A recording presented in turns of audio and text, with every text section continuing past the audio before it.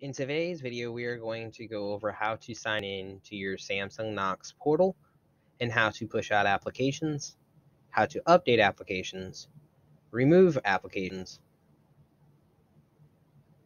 First step that you'll do is you're going to go to samsungknox.com, and then in the upper right hand corner, we're going to click login.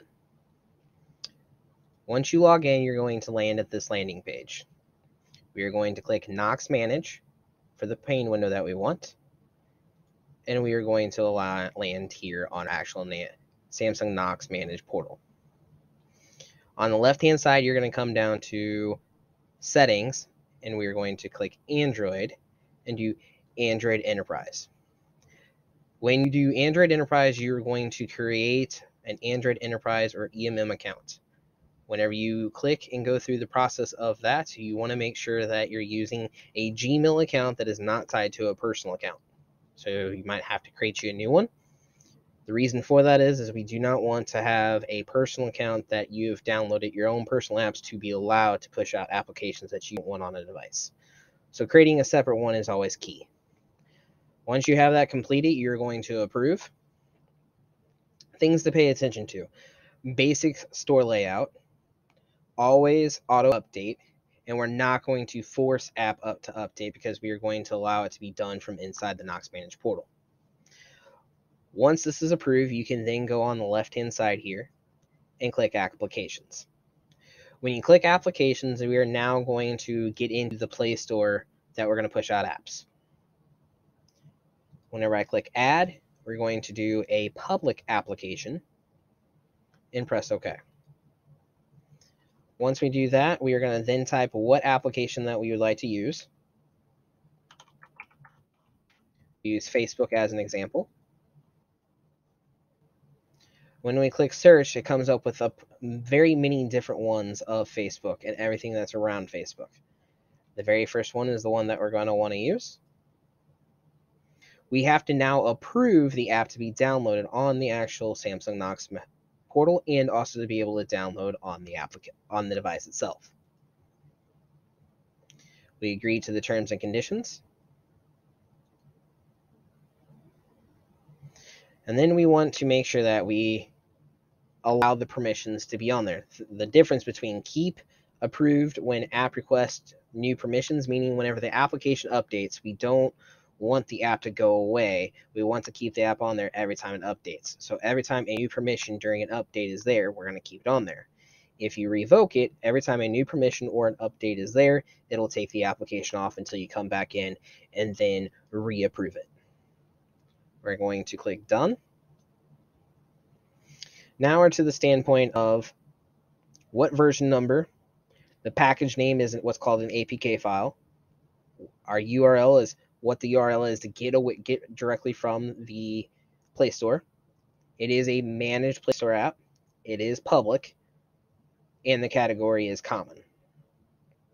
We're going to come down here and hit save and assign, and then press OK to assign it. We are going to do Android Enterprise because Android Legacy is no longer there, and we don't need to do Android Legacy plus Enterprise. We just want Android Enterprise. The reason for that is right here, the install type. Any application that we push out to the organization, we want to make sure that we push it and make sure it installs automatically, and it can be removable automatically. We are not forcing it to auto run after install because you're going to want to have multiple applications running at your will.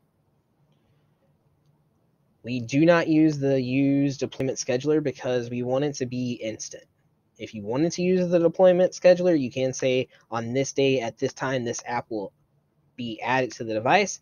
We just find it easier to be able to send it directly out to your organization. The target type, we're going to go under organization, and we're going to click Simple Innovations Group for our organization to push out the application. Once we do that, we click Assign, and then we'll press OK to make sure that everything goes out the way it should be. Once the profile is assigned, we can come over here to Applications, and now you see that we have Facebook is here.